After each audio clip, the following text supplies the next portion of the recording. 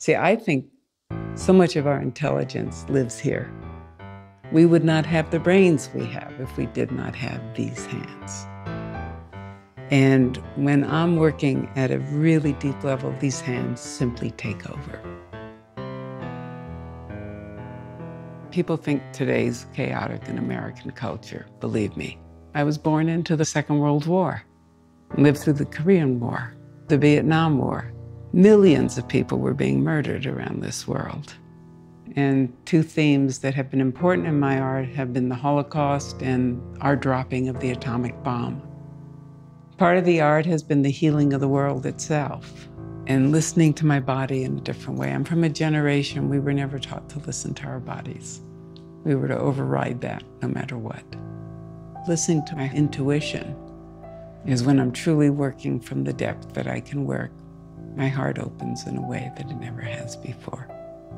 The pieces are teachers. This is all about language. Like discovering a language in the stars. How do concepts connect with each other? What fabric is made? Dealing with cancer has created a wholeness that I'd probably been working towards my whole life. Going through 6 intense months of medical interventions as well as non-Western.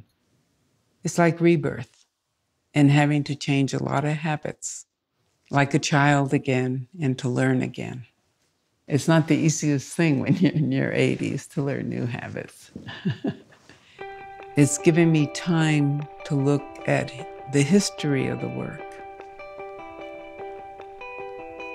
I'm so struck how different themes have repeated.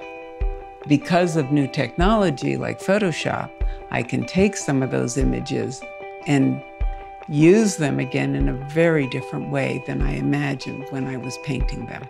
So that's what frog dreaming comes out of.